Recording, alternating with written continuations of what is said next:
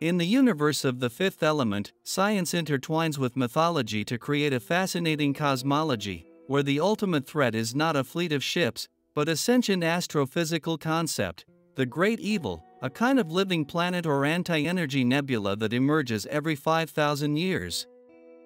This entity could be interpreted as an entropic void, a force that seeks to nullify matter and life, similar to theories about the end of the universe through heat death, but with a malevolent will.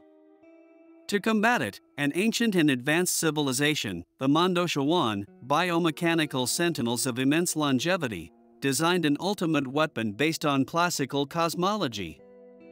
The four elements, water, earth, fire, and air, are not mystical forces, but catalytic keys to an incomprehensible technology, capable of manipulating states of matter or fundamental forces on a planetary scale.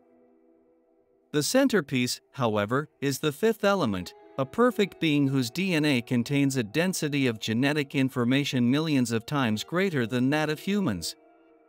Leeloo's reconstruction from a single cell in her hand is an astonishing example of 3D bioprinting and advanced cloning, a process that generates a functioning, adult body in a matter of minutes, demonstrating absolute mastery over cellular biology and genetics.